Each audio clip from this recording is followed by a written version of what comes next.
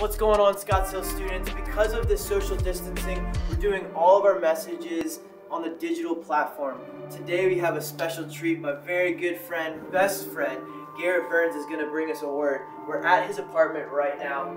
He's apartment letter T. Yeah, I know it's early in the morning, but hey, let's go in anyways. Come on.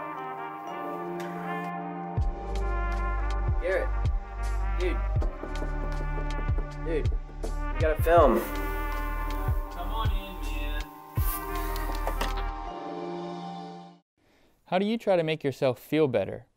Maybe in times of uncertainty or in response to fear or even panic?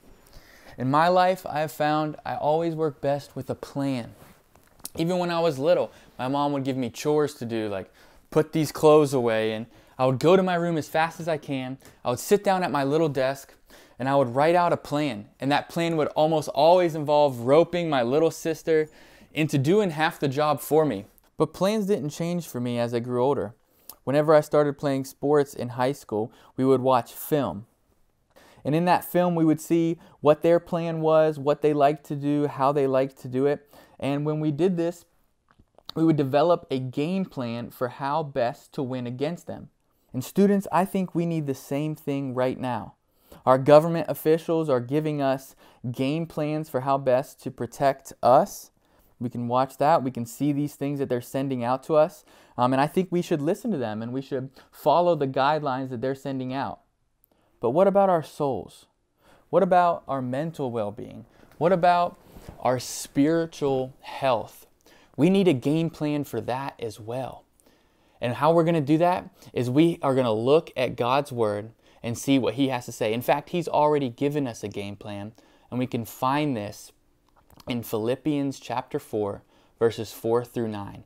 And when we look at these verses, we see God's game plan. Rejoice in the Lord always. Again, I will say rejoice. Let your reasonableness be known to everyone. The Lord is at hand.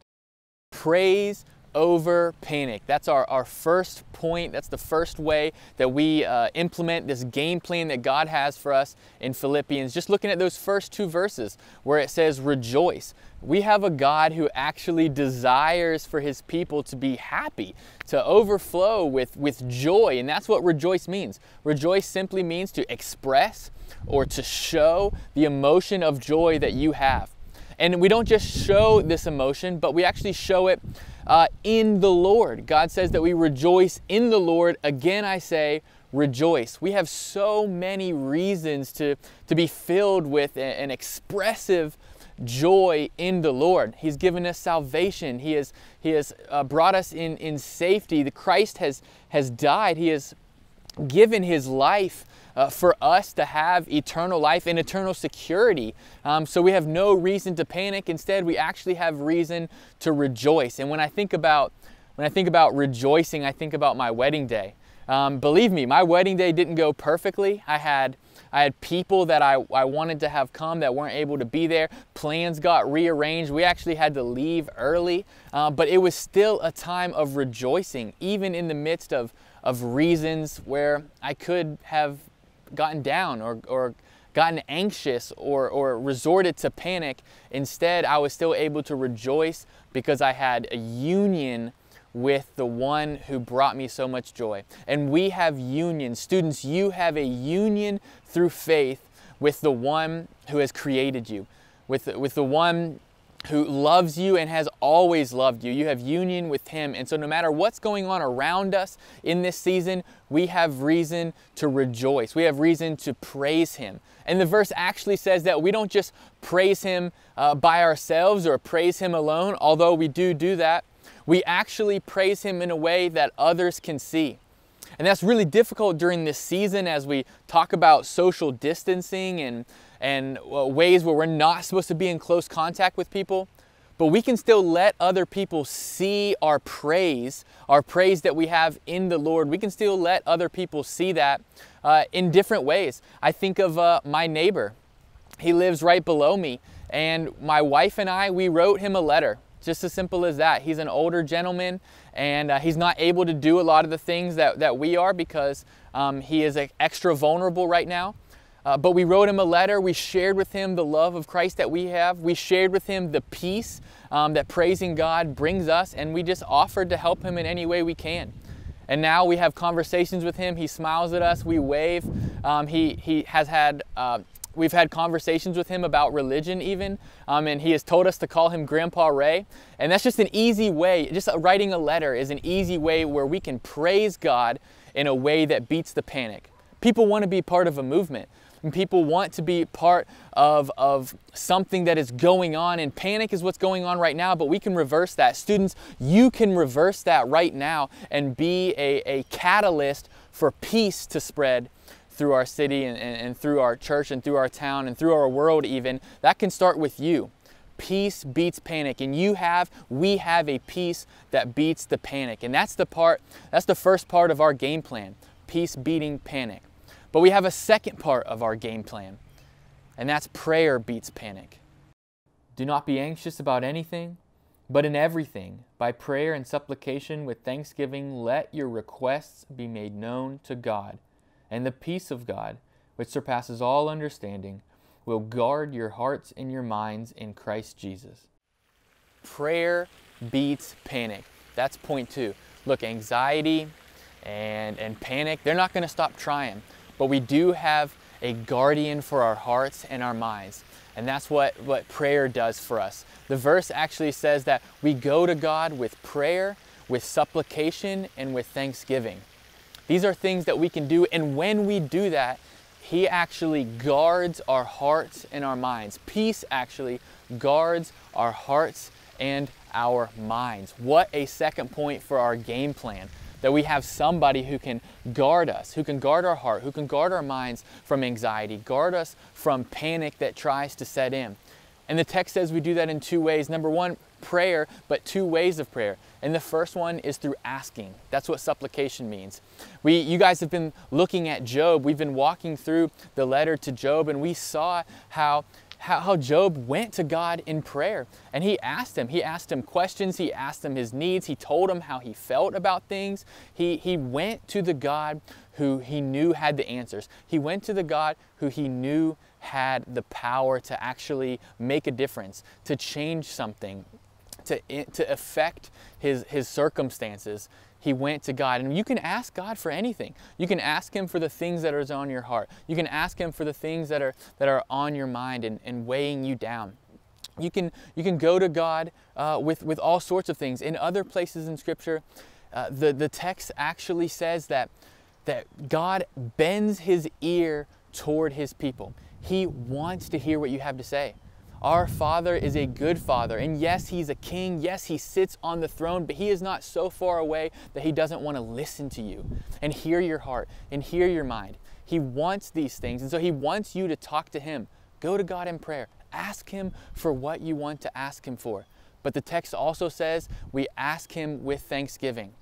Now that's something that I believe Job forgot to do. He knew who was in control. He knew God was sovereign. That means God was in control over everything. He knew this about God. And so he went to Him, and God wasn't mad for Job going to Him, but He was upset that Job didn't also thank Him. That's something that you guys have to remember to do. And we have, just like we have reason to praise Him, we have reason to thank Him. All the praiseworthy things that He is in His character and His nature, He deserves thanks for that. He deserves to be praised. And so we go to Him and we ask Him for what we need, but we also go to Him with thankfulness, with gratefulness. And as the text says in verse 7, He will guard our hearts and our minds. He will guard it. It's like a mighty warrior, like a huge army against fear, against anxiety, against depression, against panic that seems to be filling people left and right. We have a guardian in our hearts. We have a guardian for our minds. And if we would just go to God with prayer, with the prayer that beats panic, that guard will be there, and He'll be there for you. So that's our second point. Prayer beats panic. But then we have a final point, and that's that practice beats panic. Finally, brothers, whatever is true, whatever is honorable, whatever is just, whatever is pure, whatever is lovely, whatever is commendable, if there is any excellence, if there is anything worthy of praise, think about these things. What you have learned and received and heard and seen in me, practice these things, and the God of peace will be with you. The third point is practice beats panic. That's the third point, the final point in our game plan that God has given us in Philippians chapter 4. The last two verses of our section, verses 8 and 9, they say that we are to have godly thinking and godly actions. That first one, godly thinking. I don't know why it is this way. It's this way with me. It might be this way with you, but whenever something happens, a situation comes in, a circumstances enters my life, the first place my mind goes is to the negative. It's to the bad things. It's the things that could go wrong or might go wrong. And I don't know why that is, but I do know that's not from God. I do know that's Satan's plan, but God has given us a better way. And verse 8 tells us that we are to think of the heavenly things. Think of the things that are excellent. If there's anything worthy of praise, that's what we fill our minds with. That's what we're supposed to think about. And so even Colossians says to position our hearts to the things above, position our minds to the things above, because that's where Christ is. We think of those things. We think of the truths that we know and are firm. We think of the eternal life that has been given to us because of our faith. We think of the hope that we have that's an anchor to our soul. We think of the Spirit that we walk in and that empowers us every day. We think of these truths. That's how we set our minds right. That's what we do so that we can practice godly thinking and practice what beats panic. That's in our mind. But then the second part is practice godly actions. And the way that we do that, Paul says in verse 9, is he actually tells them to look at his life. He says, look at my life, what you've seen, what I've told you, receive what I do, and do it yourself. A little monkey see, monkey do action for the life of Paul. And for us, we know we have the life of Jesus. We have them in the gospel accounts. We're supposed to look to those. But God knows us so well. He created us, and so He actually gave us godly leaders. He put godly leaders in person in our lives so that we can practice godly actions. You guys have Josh, you guys have Tucker, you guys have Stephanie, you have all the other pastors of the church that you can look to. And I want to encourage you students, model their lives. See what they're doing in these times. See what they're doing to avoid panic, to avoid anxiety and stress. Do what they're doing. That's what Paul wants us to do. That's what God wants us to do. That's the third part of our game plan, the final part of our game plan that will give us victory over panic. And that's practice beats panic. And it says in the final part of verse 9 that if we do these things, the God of peace will be with us. Students, if you do these things, the God of peace will be with you. Now, the verse doesn't say the word promise, but it is a promise nonetheless, because we know that God cannot lie. He cannot lie. His character doesn't change. He's eternal that way. And because He has said, if we practice holy thinking, if we practice holy living, holy actions, then the God of peace will be by our side. We have praise, we have prayer, and we have practice, and that brings us peace. The God of all peace brings it to us. We have a guardian for our heart and our mind. We have the God of peace with us forever, eternally. We have that promise if we follow the game plan that the Lord has given us through this 4th chapter of Philippians. We even see that Job followed this game plan. When these things happened to him right at the start, he fell down and he worshiped. He still praised God. We see that he went to God in prayer. Yes, as Josh said last week, he went to friends talked to him, but ultimately he went to the Lord for answers and to ask God for what he wanted. And then we know that he was a man that practiced godly thinking and godly living. That's the reason that Satan wanted to tempt him in the first place. It was because Job was a righteous man. He was a faithful man, the Lord says, by the end of Job.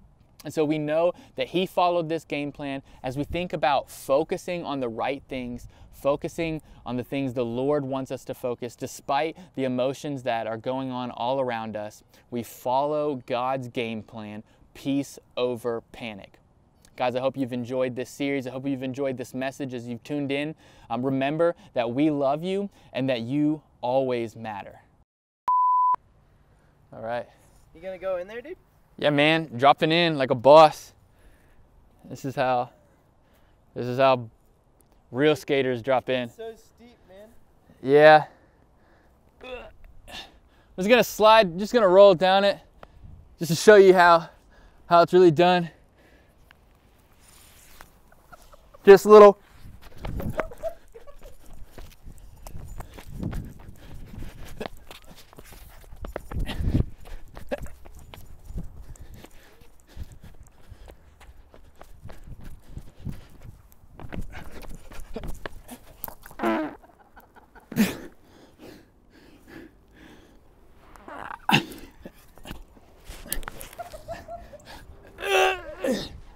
Yeah, just like that. It's your turn. For yourself. I'm beat, man. Honestly, respect to people who do that. I was in fear for my life. And you weren't even on a board. I know. I lowered myself down. I didn't think I was gonna be able to get out though. I thought my wife was gonna have to bring me my meals. But yeah. Now they're gonna rename this Burns Bowl. That's what this is. This is Burns Bowl now.